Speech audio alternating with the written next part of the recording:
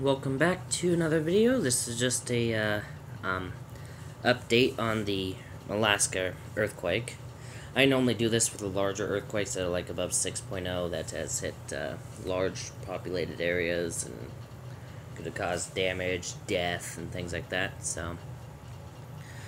And I'm just using deadline.com for this one. And well, just TV stations off air 7.0 Temblor, which aftershocks tsunami warning canceled, which is good, which I figured it would have. So updated with Donald Trump tweet. Okay, so there might be some politics involved. So either way, a magnitude 7.0 earthquake rocked coastal Anchorage, Alaska at 8:30 a.m. local time. But for me, being in the Ohio Valley, it would be Eastern Time Zone, which would be 12:30 p.m. for me. So either way, badly damaging homes, buildings, and infrastructure, and forcing local TV stations off the air. According to reports, numerous aftershocks continue to hit the region.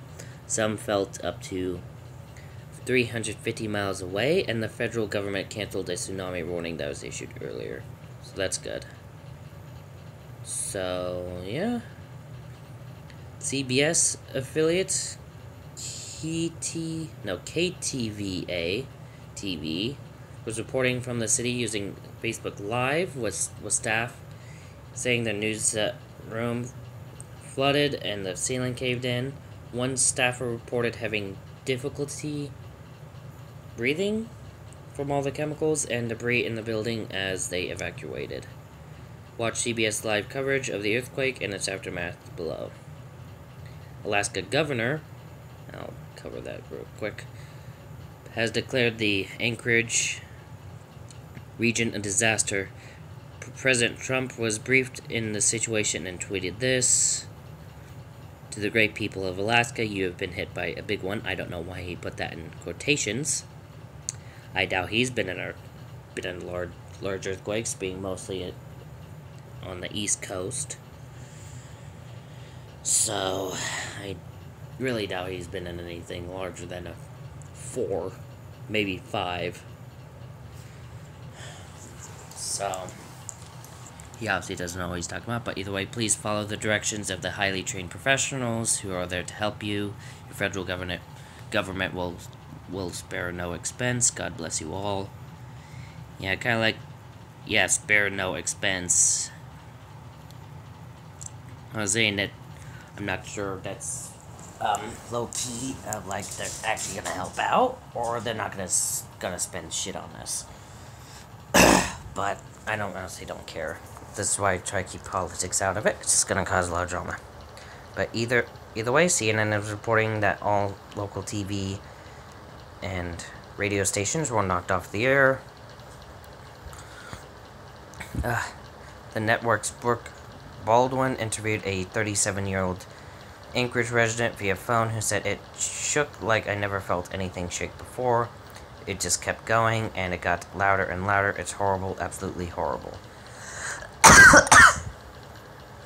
Power was knocked out in at least the eastern part of Alaska's most populous city, where the sun had yet to rise, but outages are said to be isolated.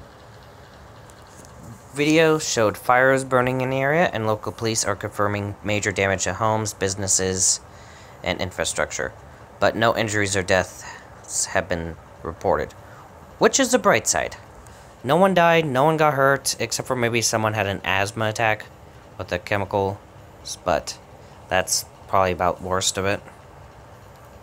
But either way, the quake was about 29 miles deep and centered about 5 miles north of the city near the Joint Base Elmendorf-Richardson, according to the Alaska Earthquake Center. It was a very sharp quake, Anchorage Mayor Ethan Berkowitz told MSNBC's Katie Tour.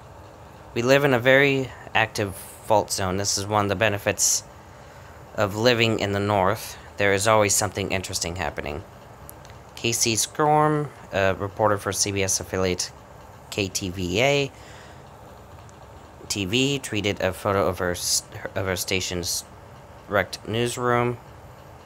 Which, yeah, they're probably gonna be off the air for a while. Like, KTVA's newsroom felt the blow of the earthquake this morning.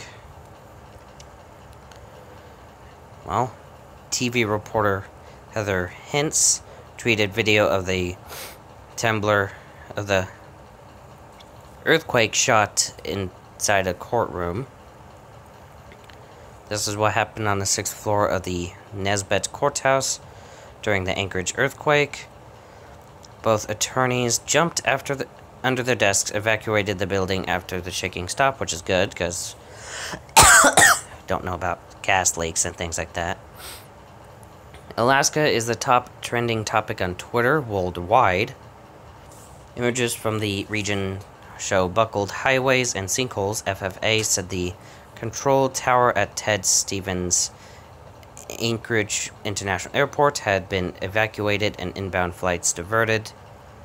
Only few departures are reported, and those are from auxiliary runways.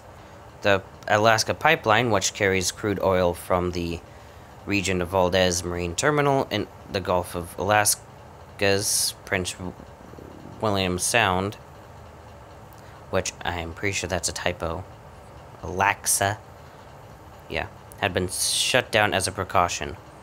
Located in a so-called Ring of Fire, Anchorage is a hotbed for quake activity. The city, which location 3 kilometers south-southeast of Big Lake, Alaska, class minor, magnitude 2.0, 5 minutes ago. Which includes that. That's an aftershock. So, the city, which now has nearly 300,000 residents, was hammered by a giant 9.2 earthquake in 1964, which is actually the strongest earthquake recorded in North America. By comparison, today's 7.0 earthquake released 3 to 4 times more energy than the magnitude 6.7 Northridge event in 1994. Here's a CBS News live coverage and a map of the affected area below. So here we are now, and well, yeah, that's essentially what's going on here. So with that, that's it. Just gonna get out of here, clear any notifications. We may include a microquake in the area. Yep, it's 1.6. It's been swarming ever since. Actually, there's probably like a 3.5 precursor in Healy, Alaska, but that happened way too deep for me to really cover and all that stuff, so reason for lack of video there. But either way, 1.6 magnitude earthquake hit 3 kilometers north-northeast of Big Lake, Alaska. Happened at 1:36 a.m. Eastern Standard Time and a depth of 41.3 kilometers. Not much else going with this earthquake, but either way, just gonna see about any other notifications, and see you in the next video. Bye.